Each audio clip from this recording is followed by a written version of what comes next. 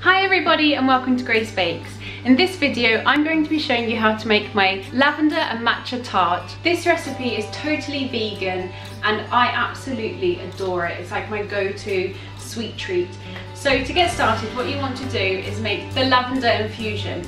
You'll need a 1/4 cup of dried lavender and 1/2 cup of boiling water. Now set this to one side and cover it so that the steam kind of stays inside while you make the base for your tart. For the base, you'll need 1 cup of pitted dates or 175 grams. Tip it into your food processor, put the lid on and pulse the food processor to finely chop the dates.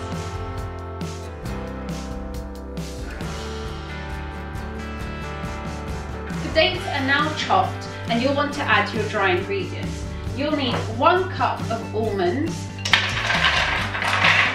1/2 cup of desiccated coconut, and a pinch of salt.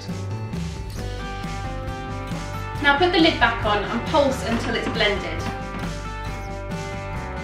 So once that resembles a crumble type mixture, you'll want to add your wet ingredients.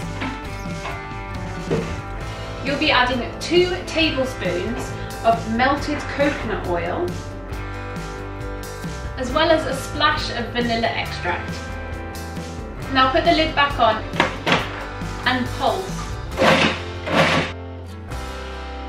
Now grab a fluted flan tin with a loose bottom and you'll tip out the base into this and push it down and flatten it and bring it up around the sides. So take the lid off. Let's see if this is done. Perfect. So what you want is when you grab a bit in your hand and you kind of push it together in a ball, it forms a ball. That's what you're looking for. So once it does that, you know it's ready. Now take the blade out, set to one side, and pour this in here. And just flatten with your fingers.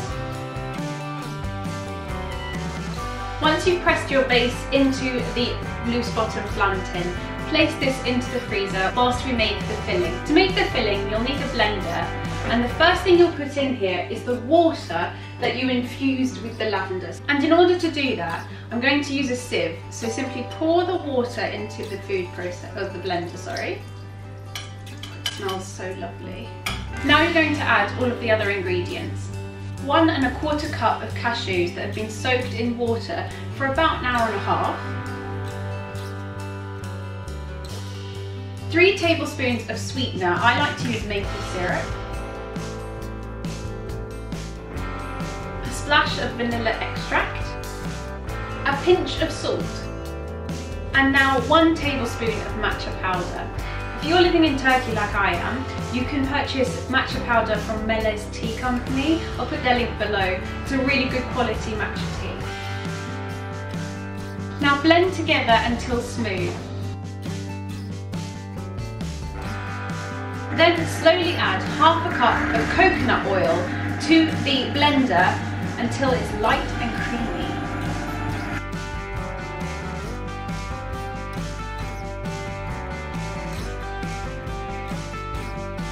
So there you have it, it's all blended and it's super creamy and smooth. Now it's time to take the base out of the freezer and pour the filling into the base. Take the lid off and set to one side. All that looks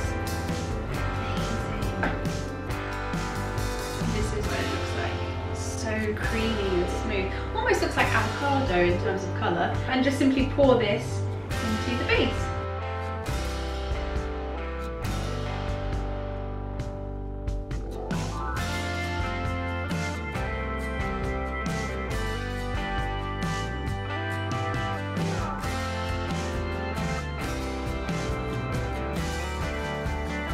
There you have it. The filling is now in the base and it looks amazing. So there you have it, my matcha and lavender tart. I hope you've enjoyed this recipe, and for more recipes make sure you subscribe to my channel, the button will just be there, and give this video a thumbs up. I look forward to seeing you next time. Bye!